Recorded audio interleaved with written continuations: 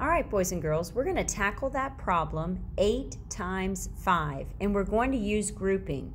So I'm going to go ahead and I'm going to create 8 groups. I have 1, 2, 3, 4, 5, 6, 7, 8, because I am working on 8 times 5. So I need 8 groups, and I'm going to need to put 5 inside of each of those. All right?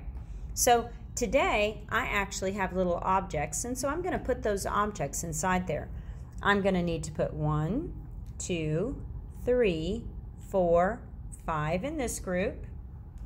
I'm going to need to put 1, 2, 3, 4, 5 in this group. 1, 2, 3, 4, 5 in this group. 1, 2, 3, 4, 5 in this group. 1, 2, 3, 4, 5 in this group.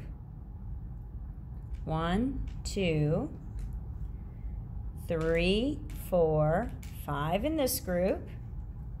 1, 2, 3, 4, 5 in this group. Wow, we have a big number.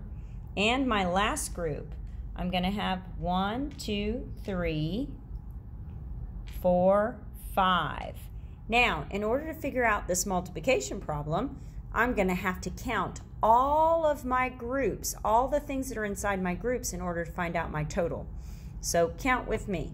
I have 1, 2, 3, 4, 5. And I'm going to put 5 right here just so that we know we've counted that. We have 6, 7, 8, 9, 10. All right, so at this point I have 10 total. 11, 12, 13, 14, 15. I have 15 total. 16, 17, 18, 19, 20. All right. It's because I'm moving my board.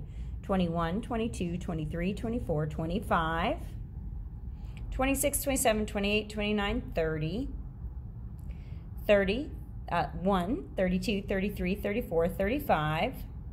My last group, 36, 37, 38, 39, 40. So I have counted that I have 40 total pieces. So I know that 8 times 5 is 40.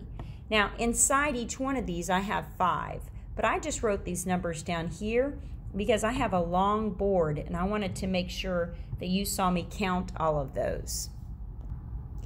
All right, sometimes you're not going to have objects, so I wanted to show you another way that you can do this. Sometimes you're just going to have a sheet of paper, and you're going to need to create groups to figure out your problem. So notice, I'm still working with the problem 8 times 5, but I'm going to show you another way to do this. So I could say 1, 2, 3, 4, 5. Now I'm going to put 5 in here. 1, 2, 3, 4, 5. 1, 2, 3, 4, 5. 1, 2, 3, 4, 5. 1, 2, 3, 4, 5.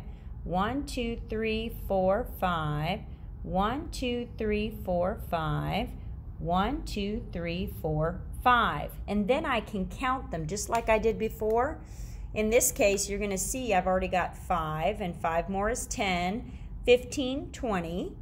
Then we have 25, 30, 35, and 40. So my answer still remains the same, but sometimes we're going to have objects that we can put inside so that we can group them, and other times we're going to be able to use just little tally marks as well. Notice that the groups are always equal. When we're doing multiplication and using grouping, they've always got to have equal groups.